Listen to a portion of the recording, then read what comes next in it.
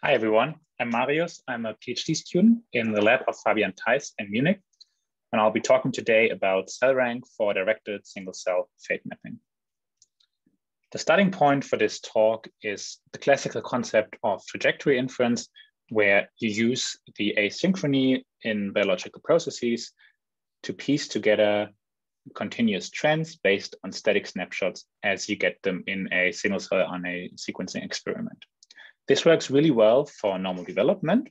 Here's an example on the left. It's pancreatic development, where we know the process relatively well. We know where the initial and the terminal states are, and we can give these to the algorithm as a prior, and it then computes a pseudotime for us that basically allows us to study these continuous trends in the data. However, if you think of perturbed conditions like regeneration, cancer, and so on, this is much more difficult because it is often unclear where the initial and the terminal states are, and the directionality itself is often also unclear.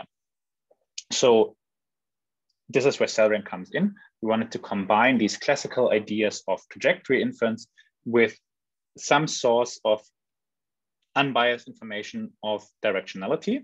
And for that, we turn to RNA velocity, this concept by Lamano et al. From 2018, where they use the time delay between spliced and unspliced counts to compute something like the first derivative of gene expression, which gives you directionality in high dimensions. This concept has been extended by Volker here on the right to also be applicable to transient systems, which is important for CellRank because it means we can really apply it to a wide range of biological systems. So say we have some data like this pancreas data here. We computed RNA velocity, we projected it into low dimensions.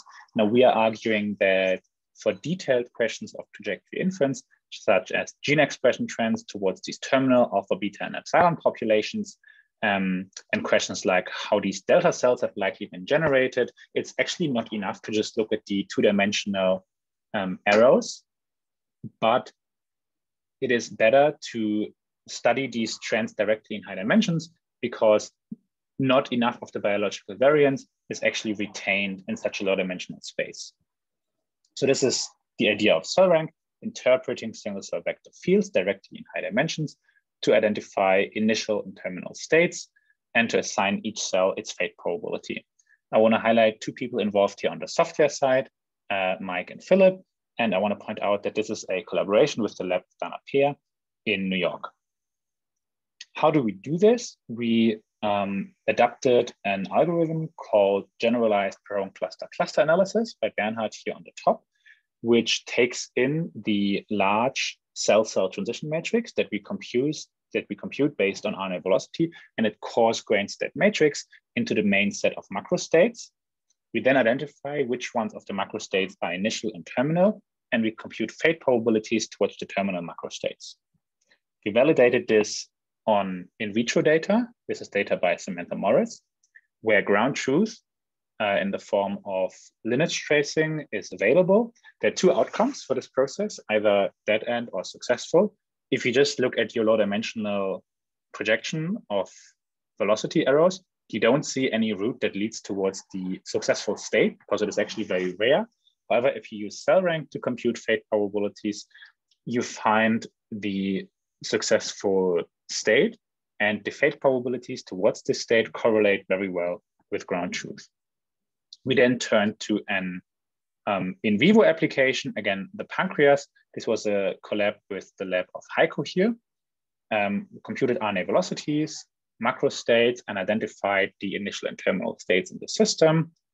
We were then able to compute the fate probabilities, which told us that the beta endpoint is the dominant state in the system, which makes sense biologically.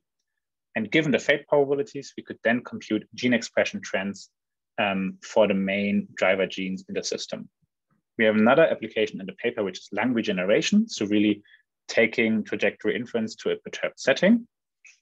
However, I'm not going to go into any details on that. I do want to mention, though, that we've been working on generalizing CellRank recently, so making it also applicable to settings where RNA velocity is not available by modularizing it into kernels and estimators.